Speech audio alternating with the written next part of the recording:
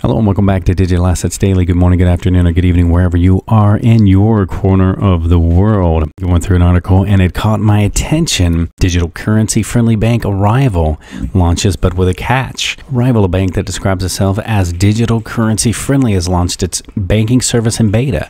Puerto Rico-based Arival claims to be the first fintech bank account for abnormal customers, which is why digital currency businesses fit that bill. Companies that work with digital currency typically have trouble receiving banking services because banks and other financial institutions see digital currencies firms as high-risk clients. Arival is looking to fill that gap by supplying the banking services that digital currencies businesses need. But there is one catch. Users who want to bank with Arival will have to show their digital currency wallet addresses and allow the company to analyze previous transactions. And before Arival takes on digital currency firms as a client, they will have to track the transactions. To the extent that Arival will be servicing crypto customers, we take very seriously the need to complete due diligence to ensure they are regulated and legally compliant issuers. Arival has no intention of servicing non-compliant entities or bad actors, said Arival co-founder and chief operating officer Jeremy Berger.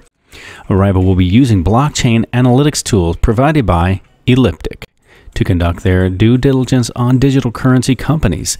The purpose of tracking potential customer transactions is to learn whether or not their potential client has registered with the necessary government agencies and is law-abiding business.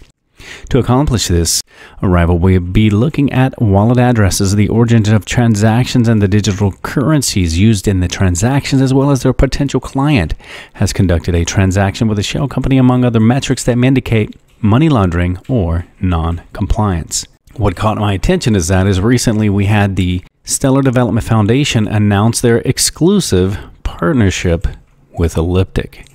So that was it. The connection there just instantly flashed through my mind and wanted to share that with you. So guys, I hope you're having a great day, and I want to leave you with a final thought.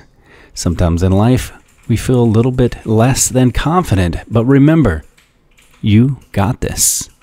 Again, guys, this is not financial advice, so click that like and subscribe, and we'll catch you in the next one.